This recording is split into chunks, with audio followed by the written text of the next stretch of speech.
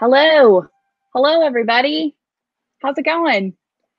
It is Thursday, May 27th, which means not only that it's time for another episode of Teal Talk, but it is the Friday eve of Memorial Day weekend. Summer is here. I don't know if you guys, Eric, was this a thing with you when you went to college and there was Friday Eve and your weekend began on Thursday? Like it was whatever classes you had on Friday were just, why? You had classes on Friday? That sounds terrible. Usually like one was like a Mhm. lecture, like a big Oh, one. yeah. But Friday Eve, like you went to the bars on Thursday when you were legal, right? That's a thing? Yeah. I was never legal during college. True story. I know. Oh, wow. I know. We'll Terrible. uncover more on that later, guys. Right. Hi, I'm Jenny Guy, your Teal Talk host. How is everyone doing today? Hello, Sarah. Hello, everybody else as you're coming in. Are there any plans for Memorial Day weekend? I can't believe it's already Memorial Day. I have a couple of recipes that are calling my name that are not good for you, but will taste amazing. And last night, I came to a very important decision regarding my summer plans. The word is charcuterie. Slice it, stick it on a plate, enjoy. Breakfast, lunch, dinner, 11sies. It's never a bad time for charcuterie. So, my important question from my lovely audience today: where do you like to get your charcuterie supplies? Do you get from local? Do you order online? Do you have recipes for your favorite accoutrement? Tell me in the comments and help me make my summer snack dreams come true. In other news, today is our Teal Talk Season 3 finale. How the heck did that happen? I don't really know. 3 whole seasons of me getting paid to talk to experts from around the industry and ask them my questions, and more importantly, ask them your questions. And for our Season 3 finale, we couldn't think of a better person who our audience has more questions for than my guest for today. It is Eric Hochberger, Mediavine CEO and co-founder, programmer, Shih Tzu lover, and one of my most favorite guests. Eric, welcome to Teal Talk. Thank you for making time for us today. Thank you for having me. I feel like I've had a season finale before, but I love it. Appreciate it. I think you always like it's tradition. Oh, It's good. traditional. I have a ton of questions for you. I know our audience has them too. Feel free to fire away whenever you guys have them. We will get to them. But firstly, and maybe most importantly, Eric, charcuterie thoughts. Do you have them? Favorite purveyors, favorite items? I'm mostly trying to think about the charcuterie for breakfast. So is it just Why like wouldn't breakfast you? meats and Yeah. cheese? Okay. Yeah. No, I can get behind this. I'm 100% in. I don't think I've ever had a charcuterie that early. Well, you're not. I feel like brunch charcuterie, right? Yeah, no, Like, for sure. Yeah, I mean, I've the little brunch buffet. There's definitely the makings of charcuterie there. Just maybe it's up on the buffet. I'm just trying to picture it for myself making one. This is where you're getting me confused. but have you never just like in the summer, say that it's hot and you don't want to turn anything on and you don't want cereal? Is there any reason you could not just have some delicious meats and olives in your refrigerator that you can just like cut up and put on a plate and eat? No, I am in, and that sounds like great breakfast for the children as well. They would love it. This is It's yeah, easy. this is breakfast all summer. I'm in. You can make it like mustards. You got like the olives. If you want to like grill up some veggies, you can have those in the refrigerator. I just think it solves all the problems that you might have in life. Okay, I'm going to just jump straight in. People are saying, oh, breakfast charcuterie equals European breakfast, rolls and jams and Nutella, cured meats, fruit, yogurt. Yeah, yes. I'm here for all of that. I actually am a infamous insomniac. I don't know if I've ever talked about that here, but last night when I couldn't sleep, I was looking up different places to purchase artisan meats. So that was what was occupying me last night when I was not sleeping. So I am here for all of your suggestions. This is my charcuterie summer, and I'm very, very excited about it. I'm going to go ahead and just jump the gun and jump all of the things. And let's start out, Eric, by talking about our theme framework, trellis, which we always have questions on. And I knew we would inevitably have a question on here, which is totally valid because we talk about it and have been talking about it for a long time. So could you give us some updates on what's going on with everybody's favorite theme framework? Oh, we're just going to start it right off with trellis. We're not going to wait till it comes in. What I 5 wanted to minutes do in. was Right. like ease you into it by talking about charcuterie and then just go bam, trellis. Okay. Perfect. Yes. Perfect accoutrement Accoutrement for charcuterie is trellis. Yeah, I would agree. No, so we have some pretty exciting news with Trellis recently. We just released, I believe it was yesterday, the latest version of Trellis, which is 0.13.1. Those numbers don't mean anything to you. The important thing is that they have fixes for CLS and core web vitals in them. And so we're really excited because a lot of our internal testers that have been using it for the past week or so are now starting to pass core web vitals. So a big handful of them. So we already have a bunch of Trellis sites passing core web vitals. But this is going to hopefully be the next wave of anyone who has any remaining CLS issues. Won't fix every single CLS issue, obviously, but it will get you passing core web vitals, which is all that matters. Okay, so we have a new release. It came out yesterday. For our beta testers who are blowing up the comments and saying, I love it, it's amazing, I love it. What do they need to do right now? So if you're a beta tester and you feel extra beta-y, update right away, because that is one of our warnings during a beta test. When a new release comes out, that's what you're doing. You're helping find bugs. So there may be bugs, but 0.13.1 will definitely bring, I think, a lot more fixes than just CLS as well. So if you're having other issues with your site, I know I've been playing with it on my personal blog that has no actual posts or updates on it, but I've just been playing with it for a chance to play with Trellis. And it fixed the one issue I had on that site. So I do think 13.1 is going to have some good fixes as well. But update. That's the best advice we have right now. Update to 13.1, update to the latest version of Trellis images, which also came out, to make sure you're generating WebP versions of all your images. And hopefully this should get you passing core web vitals, which I think is what everyone wants in time for the update next month. Okay, now that we have, well, I'm not going to let you off the hook quite that easy on Trellis. Before we move on to a larger core web vitals discussion, which we are going to, I think we would all love to know, is Trellis going to be open to anyone who wants it soon? And that's a fair question. And I know we've already gotten that in the comments, and if we don't address it, it will come. So it is coming soon. I know we wanted to get it out in time before the page experience update. Luckily, that is a slow rollout. So even if it does launch in time in June, it does not mean it is impacting your site right away. Remember the last slow rollout, they took up to 6 months for a lot of us to start even getting notices. So I don't think anyone should fret.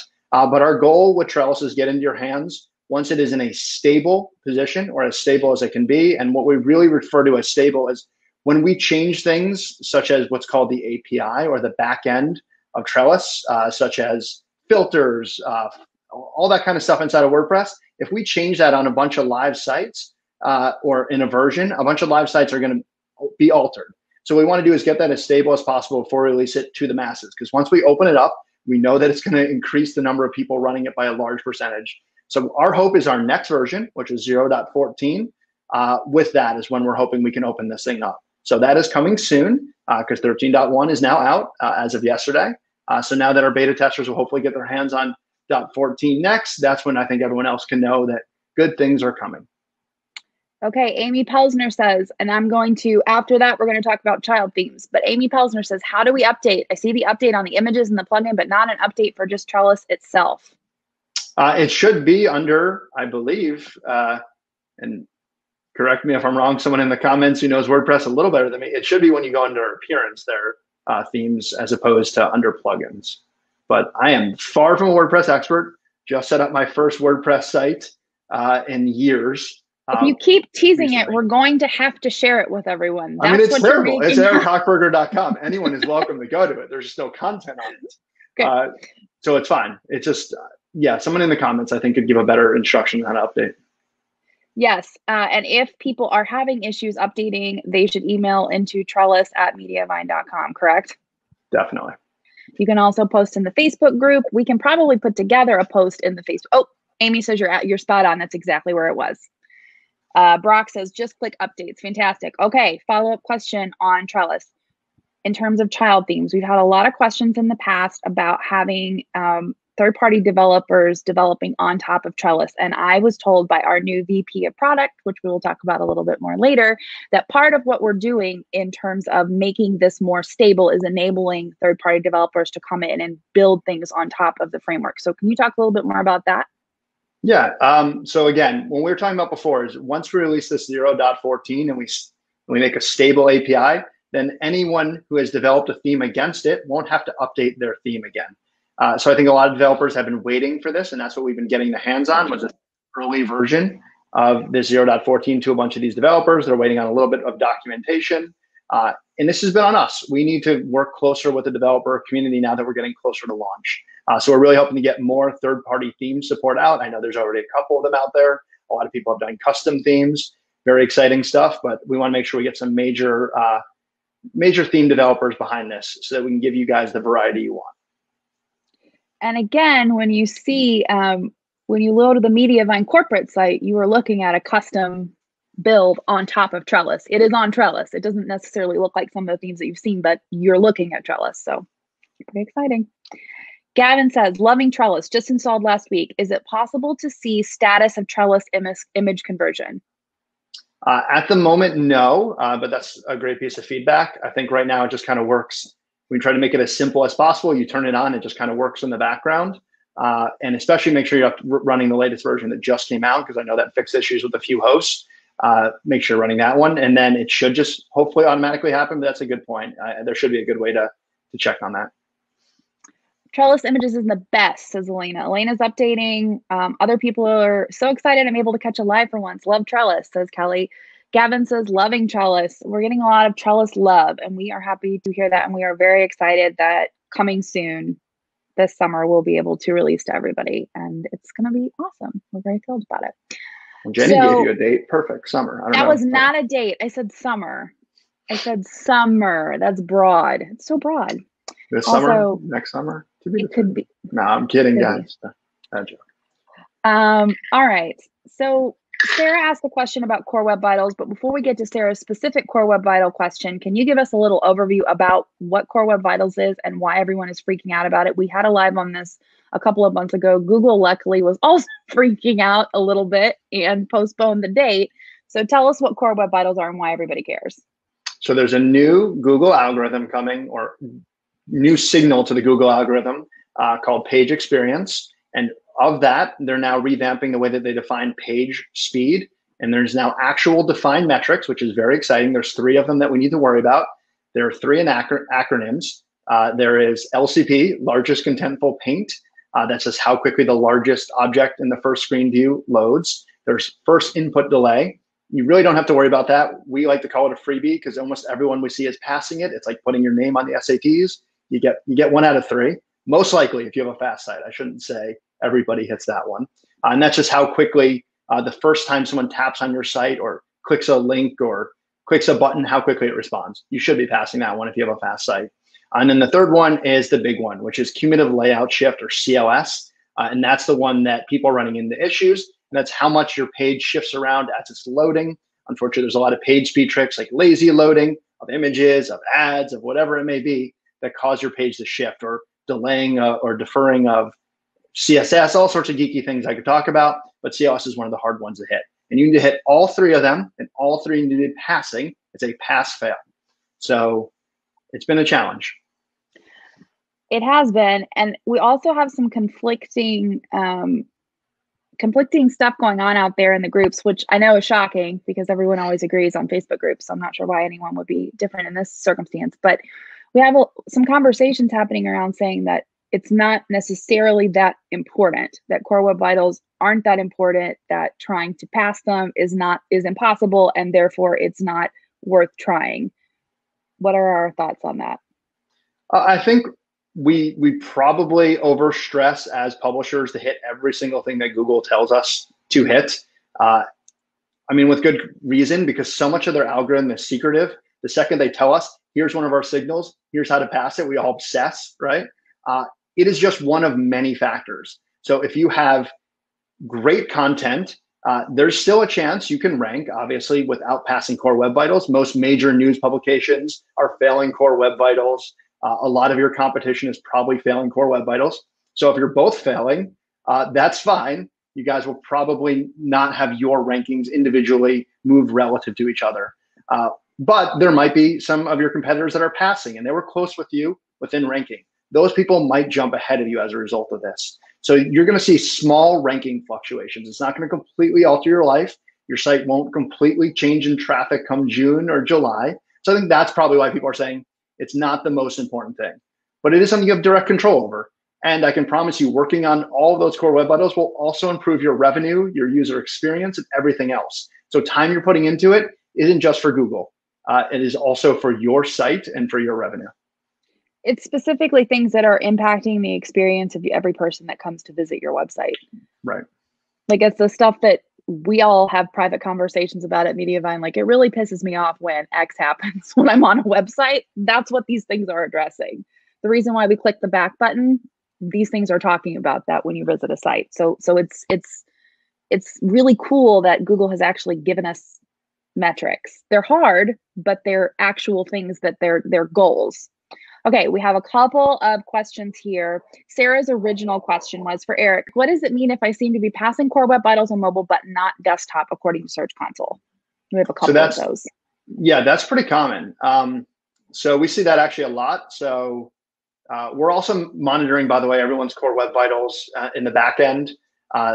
Pretty fun fact, everyone's core web vitals are actually public in the API. So you can go and pull anyone's core web vitals, just so you could do a page speed test on anyone's. So we're just kind of monitoring and seeing how many people are passing. And it's an impressive number, we think, relative to the rest of the web.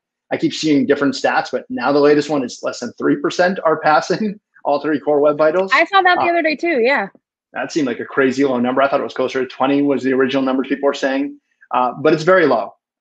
And we're seeing in a higher number than that, obviously, here at Mediavine, especially since our optimized ads for CLS fix went out. It's possible. We know there are hundreds of sites that we have seen doing it here at Mediavine. So and you can see in the groups, people are posting their passing scores. You can see the Hollywood gossip is. But with many of them, we only see them passing mobile and not desktop. You get back to the original question, which is actually okay, because Google's initially rolling this out for mobile first.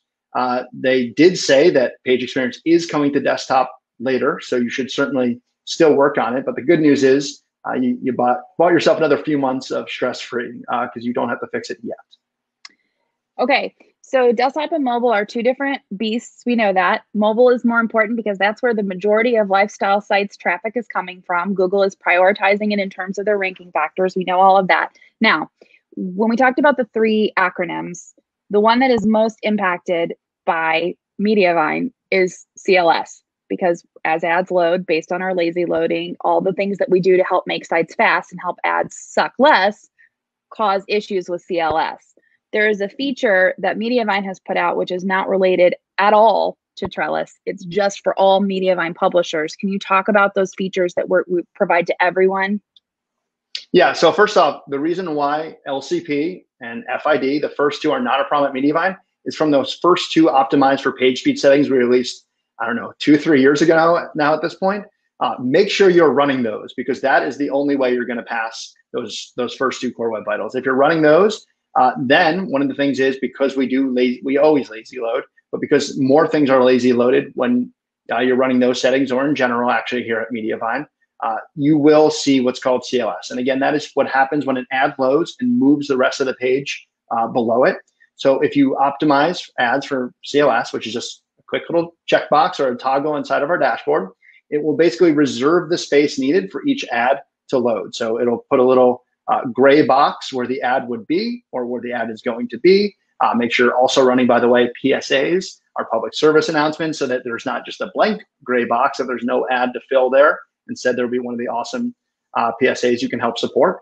And there's a second option as well, and that is the optimize your sticky sidebar, which is essential if you want to be able to pass desktop CLS.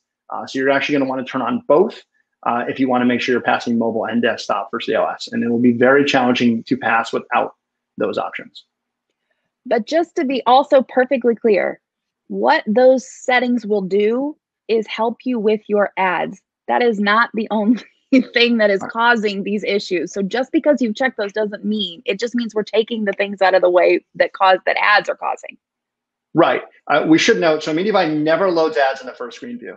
That has been something I've been pretty adamant about since we started Mediavine, because my background is SEO. And one of the big things in SEO is not having ads in the first screen view. Google literally says this as one of their ranking factors, the page layout one. So make sure when you're measuring your site, you're looking at the first screen view for CLS in the lab results of Page Speed Insights. And if you see any number above 0, that's your site, not your Mediavine ads. Mediavine ads will cause no CLS in the first screen view. because we load no ads in the first screen view. So what you want to make sure you're doing is passing that, and then you more than likely will pass CLS for your whole site as long as that number is 0 for the first screen view. As long as, again, if you're running the Mediavine optimized ads for CLS. Because then as a user scrolls, if the first screen view had no CLS, chances are the rest of your site is not going to. And I say that with a big caveat because other things can cause CLS throughout your site, even if your ads are solved. Also, if you're doubting whether or not, or you have someone that you're working with that's telling you it's your ads that's causing your CLS and you to not pass Core Web Vitals, you can kill switch those ads and run a test and see if that's what's causing it, correct? Eric, how do you do that?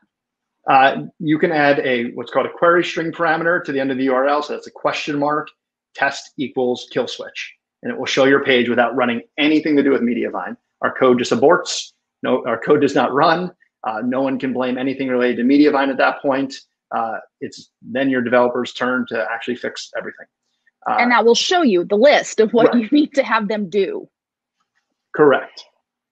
Okay, are we ready to, we've got a whole lot of questions going here. I was wanted to finish with Core Web Vitals before we started attacking all of the other things, but here we go. Here's a Trellis question. It's from Maria. Do you recommend paginating comments on Trellis? So the way Trellis works is it actually lazy loads all of your comments as is. So I don't think pagination is going to have much of an impact because of the way that we lazy load comments. At least it shouldn't. There's already, it's like almost like an infinite scroll experience.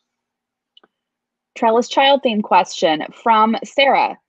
I think you said something about not needing to update the child theme. My team is concerned about updating Bamboo because we have some customizations. If the only reason you'll need to update it, if you've already customized it, is if you want any of the new Bamboo features or any of the features that come out in Trellis that are new at this point. So you just want to have your theme developer take a look at the changes we've made. You don't have to update it and just see if they want to incorporate any of those. Okay, this is the quick one. And I think Tim means, so it says, does your website have to use WordPress? I think that he means to work with Mediavine. This is one we've been answering this one for years. Eric.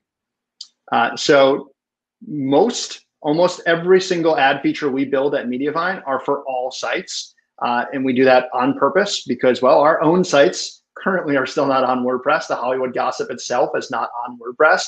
And guess what? We wanted to make money. So all the features we build, as much as we can, are never built for WordPress specifically.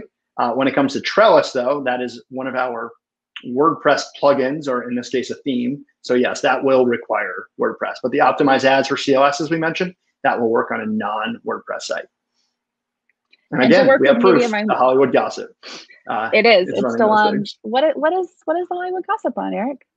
The Hollywood Gossip is on a CMS that I built that I guess we just call Eric Press at this point. We do.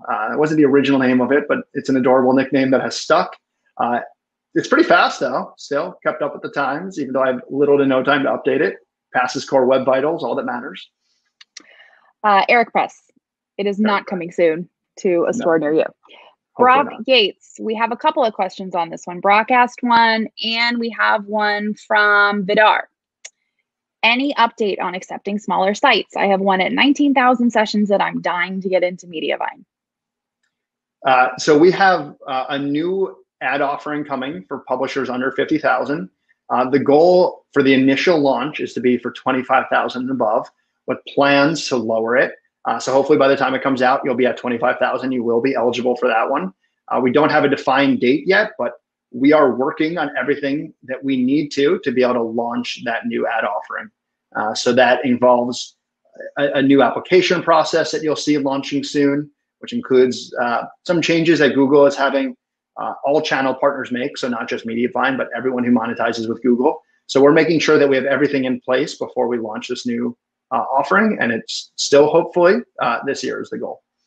Yes, we are working towards that, and we will definitely keep you updated on it. I can promise you personally that as soon as that is available, we will be screaming from every possible rooftop there is. Rest assured. Adrian says, when is the option to use your own banners in the PSA spots? Can you explain just real quickly why we want to use PSAs in the first place with regard to Core Web Vitals, Eric, just one more time? Yeah, so again, we basically reserve the space that you're going to need for an ad. So previously, we have never done 100% fill. We do that because we set a minimum price for your ad inventory, or what's called a floor. And we set a different floor based upon a whole number of factors to make sure, though, that your inventory is worth what it is. It's one of the reasons why Mediavine ads are the highest paying in the industry. So you want us to have that, trust us. But the problem is, one of the things is we used to just hide the spot if an ad wasn't loaded. But then what happened was our good friends at Google said you can't collapse after the page load or that will cause CLS. So what we have to do now with our CLS fix is reserve the space. So whether an ad is going to render there or not, we have to take up that space. We can't collapse it. So you want to make sure you have a PSA or an ad serving in that place. And that's why you should opt into one of ours. As far as your original question goes, whether when we're going to give you the ability to upload your own banners, I know it's coming soon, but just being realistic, knowing all the other things that are happening, you're going to first see, like, let's say our ad offering for smaller publishers, more than likely coming before the ability to upload your own house ads. Speaking of that gray box, says Michelle Price, thank you, Eric, for sharing the CSS to change it to a white box yesterday. It looks so much better on my site. For anybody wondering what options we now have for PSAs, and we are adding them constantly, we have some to help to call specific attention to the situation in India right now with regard to COVID. As much as we want it to be over, it is not over. It is definitely not over there, and the need is dire. So those are right there. They're in your dashboard. Turn them on. We have the United Way 411. We have Ad Council, which includes Alzheimer's, empowering girls in STEM, high blood pressure, teen suicide prevention, and texting and driving prevention. We have Cookies for Kids Cancer. We have Operation Gratitude. We have encouraging pet adoption, adopt, don't shop. We have, again, our general COVID-19, and then we have No Kid Hungry. We are adding more and more. We have another exciting one coming out for June for Pride Month, so stand by for that one. There are tons of options, and if you have specific organizations that you are interested in us pursuing or talking to, email into shine@mediavine.com. We are here to take those suggestions and do what we can to make it happen. The Shine team is working hard on that one. Elena says, thank you so much for all you're doing to support us. I turned on all the things. We love that. Thanks, Elena. Kelly said, feel free to ignore if this isn't relevant. It's so relevant, Kelly. We would never ignore you. I just disabled the non-sticky sidebar ad because it was jittery and moving the widgets up and down before loading the ad. Is this a common problem? I wasn't sure if the revenue hit was worth possibly passing CLS. So one of the things we've actually done with Trellis is, much like we do the placeholder ads inside of your content now with the optimized ads for CLS, is Trellis will reserve the space starting with 13.1 for those sidebar ads. And so you could do the same if you're not running Trellis on your own site. You'd have to email into support if you want advice, or you can check out how we do it on one of our Trellis sites. But basically, you would set a height in your theme for where that widget would be. And that would probably be your only way to solve CLS with it. Otherwise, just by the nature of it being an ad up high, it's going to cause CLS otherwise. So I would probably remove it if it were me, if you don't, or add that height. Amy says, I could be dreaming, but I thought you said on a talk a few months ago that you'd make a guide on how to make a custom homepage with Trellis and Gutenberg blocks. Just wondering if that was still coming. Just a dream. No, we're working on it. It's our dream too, I promise you. So what we have is, I'll just spoil it now. We have a plugin called Trellis Blocks coming out. And Trellis Blocks are going to be basically Gutenberg blocks that are built and designed for the Trellis child themes. And one of those things is going to be homepage layouts, because this is actually just built into WordPress. You can select from an option, and it will basically give you a sample template you can use as a homepage. So we decided, rather than doing a guide, we were going to make it a little more built in, a little better. So Trellis Blocks hopefully coming soon. Eugene says, wondering, why is RPM this time of year so high, like $65 to $68? It's not the end of the quarter, but still. I have been internally nicknaming it Mayvember, and I've been trying to figure this out myself. It's a good time of the year right now. We have a lot of optimizations that have obviously gone in. And I mean, some of it is obviously seasonal. We're right around a holiday coming up, and then it will, unfortunately, after Memorial Day, drop a little bit, just the nature. We have that cool little chart we should link to in the blog, on the blog. But yeah, some of it is just literally things are killing it right now. We have a lot of great stuff we've been releasing over the last several years that are really paying off. We actually have that, guys, that it's the the extension of VP of Ad Ops, Brad Hagman's ad revenue by the seasons. It's a daily heat map for 2021. We have a chart for it. He recommends that you print it out and put it on your refrigerator. But you do whatever you do, whatever makes you happy. Our designers made it, and it shows you the different heats for when things are hot. And we're in a hot time right now. Okay. Kippy says, so you will be offering new Mediavine users for only 25,000 sessions. That is going to be our goal. We're trying to release, it's not going to be the same Mediavine ad offering. It's going to be a new ad offering. It won't be significantly different, powered by the same tech. You'll hopefully be able to make around the same amount of money, but they're going to be slightly different ad offerings. But the goal is, yeah, that's going to start off at 25,000 sessions a month, or at least pretty quickly after launch. Brock says, will they include schema FAQs? I'm not sure what they are, but probably the trellis blocks, I'm guessing, when we said that one. So right now, I think there's just so many different ways to do facts. I know like Yoast, and there's a whole bunch of ones that people already use it. I don't know if that was one of the first things we tackled. We actually built this for Create, true story, and never even released it just because we weren't sure if it was necessary, just because there's so many other people that built ways to do facts. Something that might come to one of our plugins for sure, but I would recommend looking into one of the other ones right now. Mayvember is now trending in our comments. So we've created another term. So also charcuterie summer. It's a really eventful live. Adrian says, when are integrations coming for Grow.me? Will it allow webhooks or Zapier only? So this is a great segue. Thank you, Adrian, into talking about Grow.me. So let's talk about that. He wants to know more about what the integrations are coming for Spotlight, Subscribe, and Spotlight and the Subscribe widget, Spotlight widget and Subscribe. Spotlight, subscribe widget, whatever you want to do. So just the quickest of overview for Grow.me, if any of you have somehow missed us rambling about it for the last, I don't know, 6 months. Grow.me is our answer to help you build first-party data with the end of third-party cookies. So incredibly important that everyone adopts Grow.me as soon as they can. It's in beta. Give us your feedback, such as Adrian's, where we had a lot of people that love our what's called our subscribe or our Spotlight subscribe, which is a non-pop-up like experience that as you scroll on a page, it kind of grays out the rest of the page and highlights this subscribe sign up. And it converts incredibly well for an inline widget, unlike anything you've ever seen. Not quite up to modal or pop-up levels, because that is very hard to beat without stopping the user dead in their tracks and making them basically fill that out before they move on. We don't love that experience, so we built what's called Spotlight Subscribe. Currently, it gives you the email addresses of people that sign up in a CSV or a file you have to download and then upload to your mail provider. We quickly got the feedback from our publishers. They did not love that time-consuming process. So what we're building right now is a Zapier or a Zapier to make you happier. I have to say that in my head every time.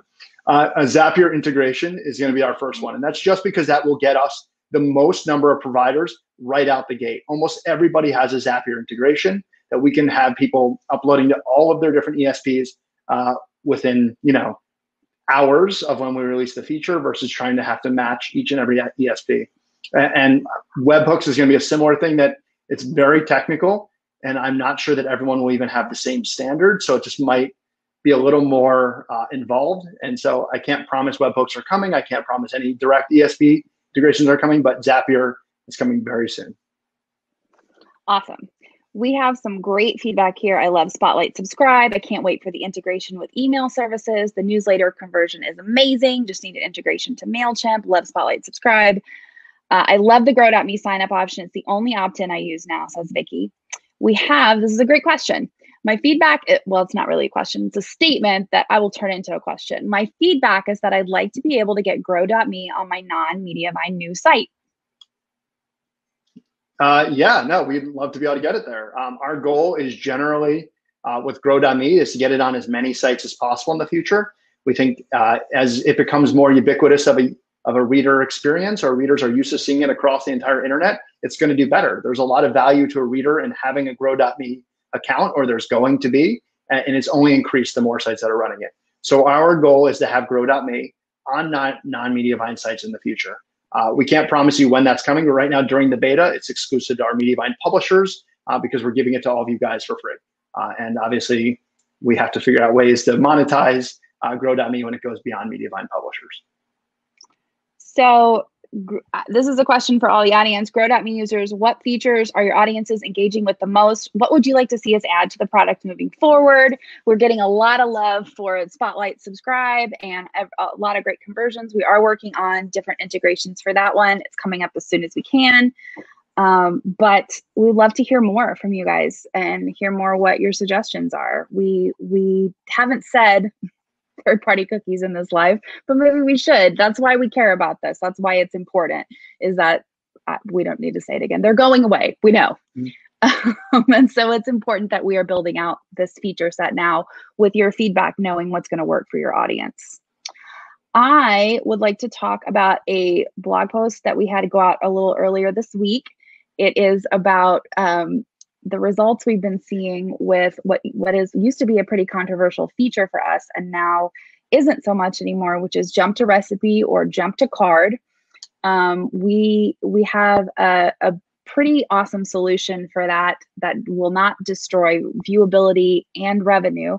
So I'd love to talk about the arrival unit and what's going on.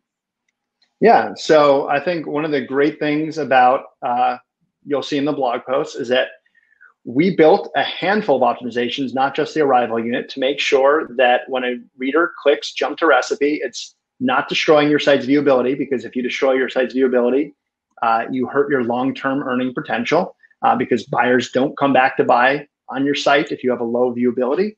And that's what we were seeing happening. Our food blogs had about a 50% lower viewability than non-food blogs, if you can believe that. And so it was very much hurting their earning potential. So we built exclusive technology, thanks to the fact we lazy load your ads. When someone clicks jump to recipe, we actually don't load the ads in the content they're skipping. A few ads may get loaded because it happened at the very beginning of the article, but most of them are going to end up just not loading. So we don't load an ad that a user would never have seen. And then they get down to what we call the arrival unit. So it's an optional ad unit that performs incredibly well, especially if you have short form recipes that don't have a lot of other ad units in them. And then we added, in addition to that arrival unit, which is a great performing ad unit, the ability to serve multiple ads in the card. So that works for Create, for WP Recipe Maker, and for WP Tasty. So basically the three largest recipe cards are all now optimized by this ad technology. And the exciting findings, I'll spoil the blog post, when a user clicks jump to recipe, you make 15% more revenue if you're running all these optimizations. 15% more revenue. You used to make less revenue and hurt your viewability. Now your viewability is no longer impacted because we remove those ads and you make more thanks to all those ad optimizations. So we are finally of the opinion, yes, you should in fact turn it on. You won't necessarily make more money even though those users are making you more. You'll end up making around the same amount of money as what our findings are. It just basically shifts your revenue from content ads over to recipe ads. Okay, so this used to be controversial largely for us because of what the impact was on viewability and revenue. The other side of that coin was that we were never able to, as a company founded on SEO, conclusively prove that a jump button has a good impact on SEO. What is all of the impact on SEO? Because those are the things I keep hearing about people talking about in all the groups is SEO, my SEO, and then even using the arrival unit is bad for SEO. All right. Well, first, I just want to start this off because this is an interesting controversy that doesn't make sense. Google doesn't press buttons. Google does not click buttons on your site. You can read directly on Google's website that you can hear from John Muir and other Google employees that will say Google will not click on your buttons. So quote, Google will not click on buttons, the exact wording from them. So Google's not clicking on your jump to recipe. So when people say there's an SEO benefit, what they're really saying is the improved user experience is going to indirectly help your SEO. Why? Because more users who enjoy your site are more likely to share it on social. They're more likely to link to it. They're more likely to do things that will actually improve your SEO long-term. So the adding of a button does not impact your rankings directly. Because again, Google does not click on buttons. I can't say this any more times. The arrival unit, the argument, I guess, is that if it's enough of a worse experience than not running the arrival unit, maybe some people won't link to your site.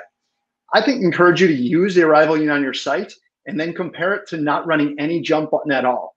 That's what you should be comparing. Is a jump button with arrival unit a better user experience than no jump button? It is 1,000% better.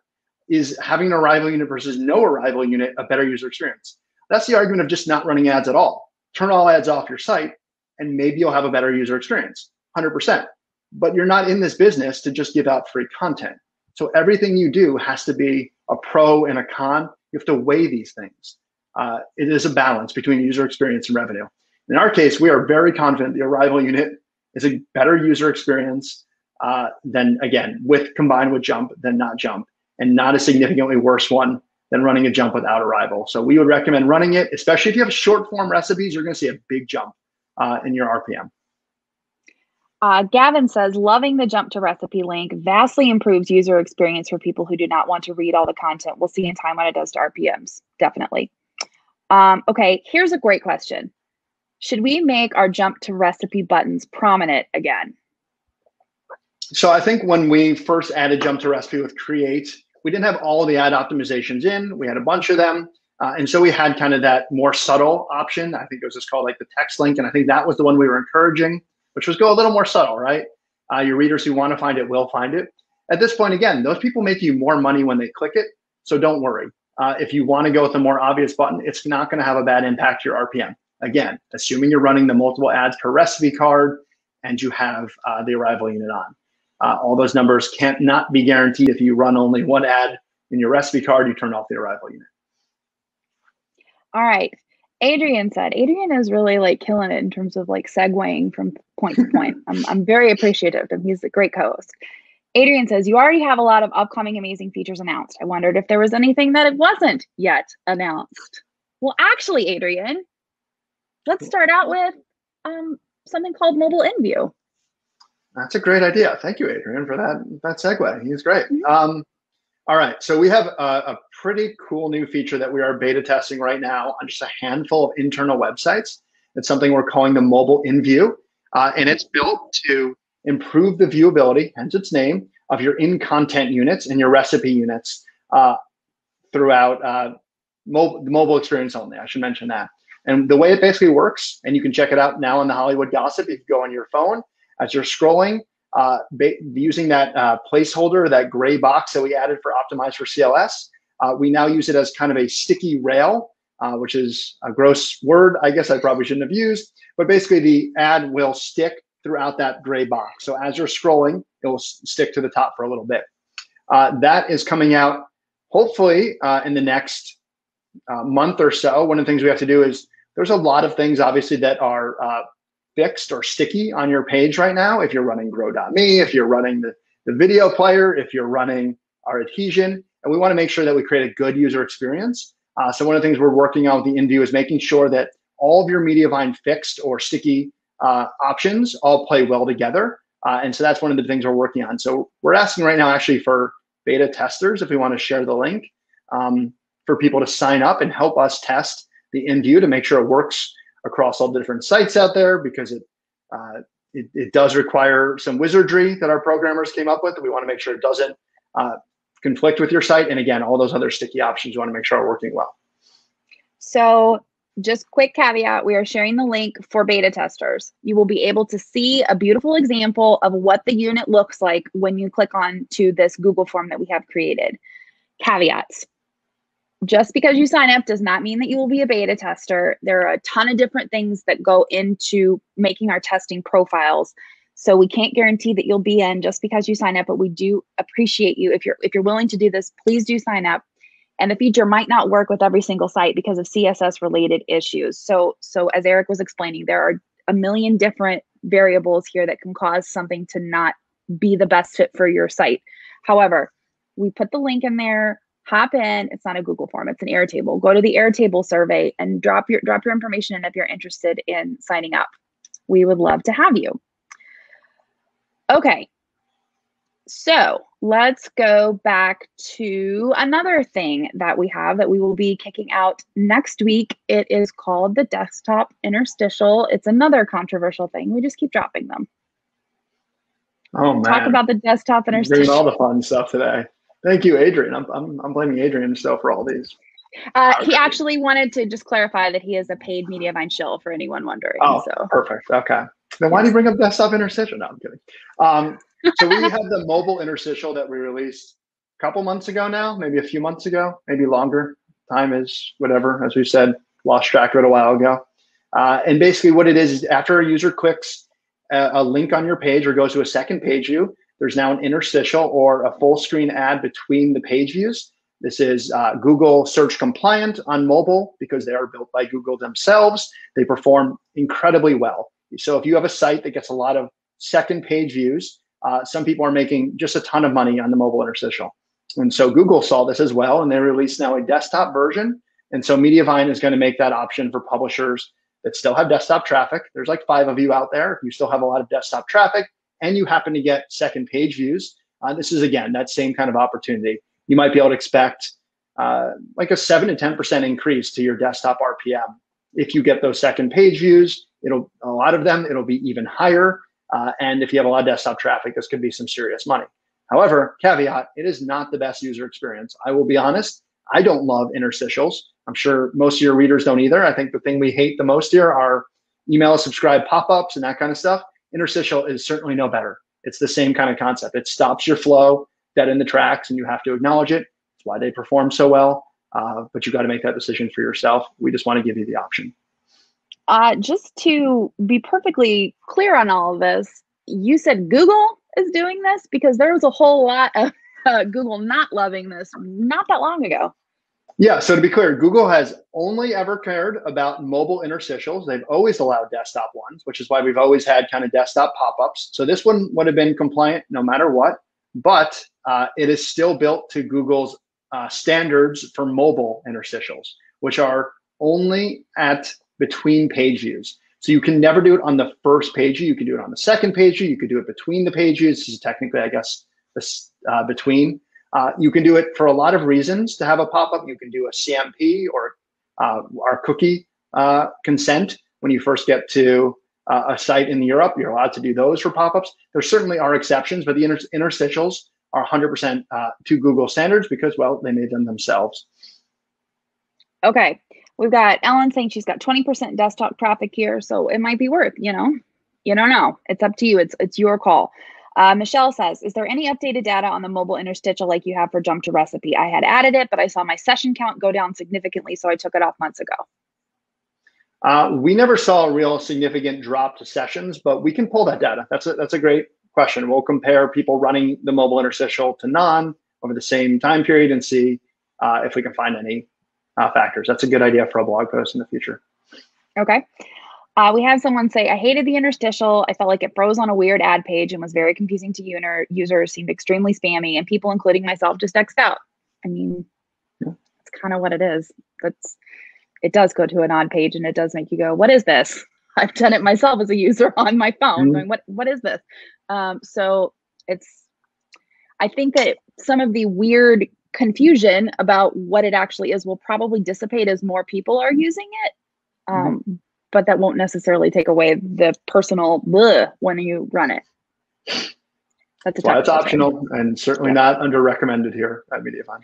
Yes, not recommended, just an option that we're presenting to you because it was presented by Google. So we're saying it's there, and these are the results that we've seen from it. We got it nominated for an award. I think most people saw it, but in case they didn't, we're just going to talk about our nomination. We're happy just to be nominated. It's like an Oscar for us. It is a first-party data strategy. Grow.me was nominated. It's a brand new category from Digiday. Eric, tell us a little bit about why Grow.me getting nominated was important to us. So first off, it was also Digiday's first year of having a first-party data award or first-party data strategy. And the reason why is because first-party data has always been a thing we've talked about in the industry, but now it is probably the most important thing we're talking about in the industry.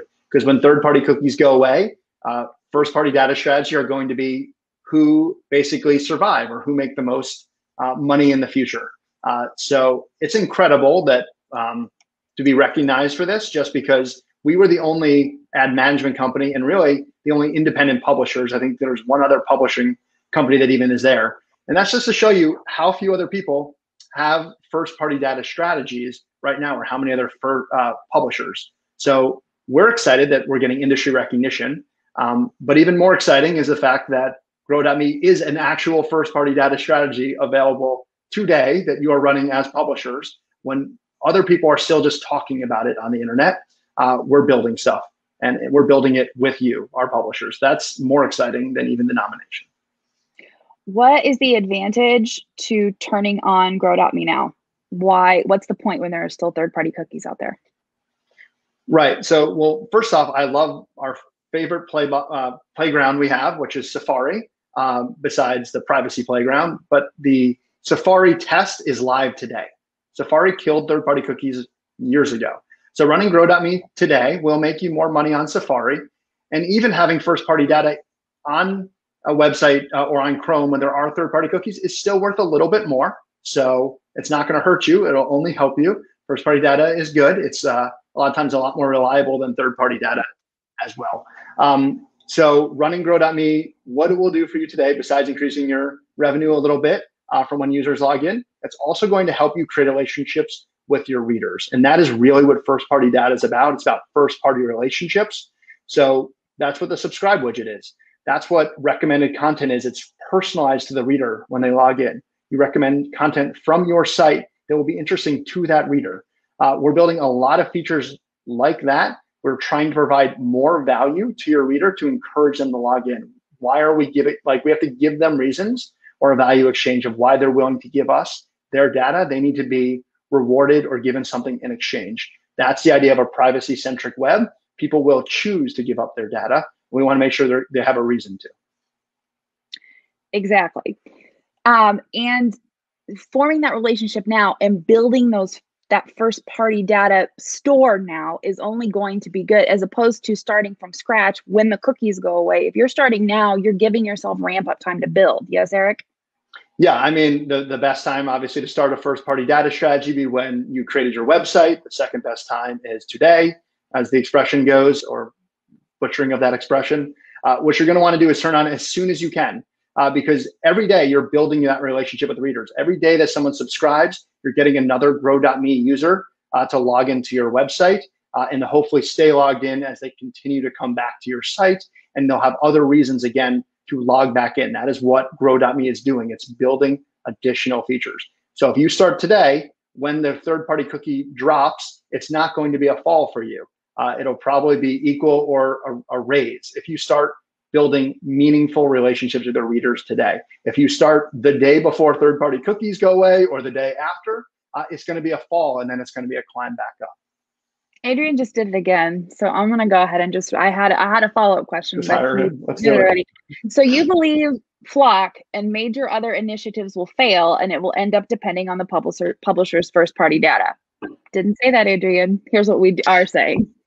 So even Google themselves, and every time they introduce Flock or the privacy sandbox or talk about it, read every blog post of theirs. They talk about first-party data and talk about how it's the most important thing. So the idea is you're actually going to want both. Even Google says you want both. We are big proponents of Flock. We are probably the biggest proponents of Flock and privacy sandbox there is. We were the first live test of Flock. That's actually live today. You can read the press release. We partnered with the Media Grid, one of the ad exchanges or SSPs we work with. We actually send Flock IDs as users are coming through Chrome, even as third-party cookies exist today. So we can help test the pipes, as they say in the industry, or making sure that people are able to transact on this. We believe in Flock wholeheartedly. We believe in the privacy sandbox, but that's only part of the solution. It's important to note that that won't fully replace the value of third-party cookies. And that's where things like first-party data come in. Some advertisers will want to be able to target different things. Flock doesn't give them the full targeting that they had with third-party cookies. First-party data does, and sometimes it gives them more power. So you want to combine the two efforts. So both. So yeah, the answer is we don't know.